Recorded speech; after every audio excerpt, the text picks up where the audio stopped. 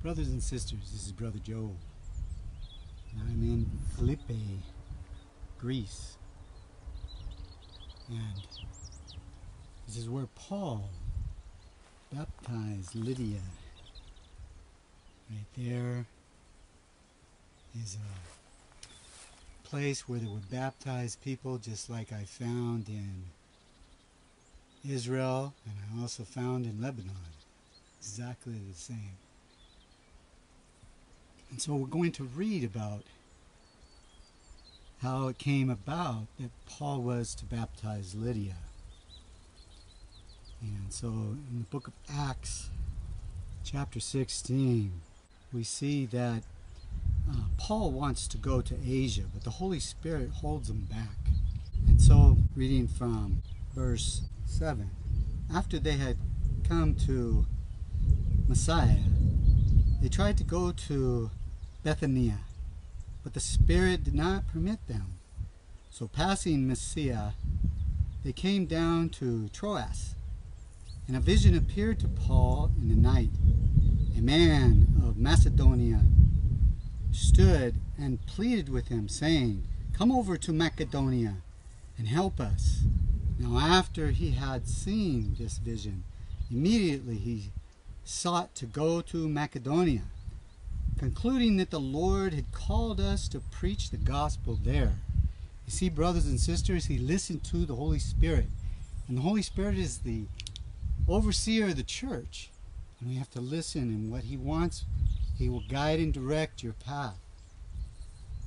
And so they came to Neapolis, and from there to Philippi.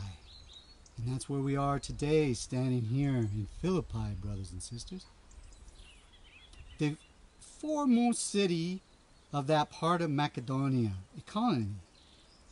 And we were staying at this city for some days. And on the Sabbath day, we went out to the city, to the riverside, where prayer was custom and made.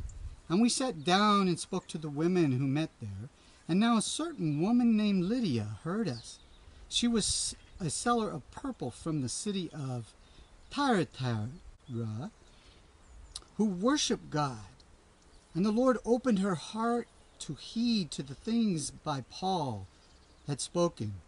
And when she and her household were baptized, she begged us, saying, "If you have judged me to be faithful, come to my house and stay." And so she persuaded us. You see, she was hospitable. Her house was worthy, brothers and sisters. And she got baptized. And you see, the Holy Spirit knew that Lydia was praying earnestly. And you see, God hears all of our prayers. And he doesn't care if you have no prestige or a high position. You're just a common person. He hears all of our prayers, brothers and sisters. And he brought the great man of God away from going to the two places he wanted to preach. And he was wise enough to follow the Holy Spirit so he could bring him to this place to baptize Lydia, that righteous woman who believed in God. And God heard her prayers.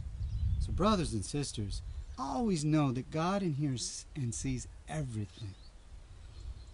And now I'm going to read from Matthew 10. It says, "Now whatever city or town you enter, inquire who is worthy, and stay there till you go out. And when you go into a household, greet it. If the household is worthy, let your peace come upon it. But if it is not worthy, let your peace return to you. And whoever will not receive you, nor hear your words, when you depart from that house or that city, shake off the dust from your feet. Surely I say to you, it will be more tolerable for the land of Sodom and Gomorrah in that day of judgment than for that city." So brothers and sisters, if you encounter someone that is a follower of Jesus, and he is preaching the gospel, welcome him. And you will be blessed on top of blessings for you, being so hospitable like Lydia was. Amen? Amen. So brothers and sisters, I'm so glad I could share this wonderful place that Lydia got baptized by Paul.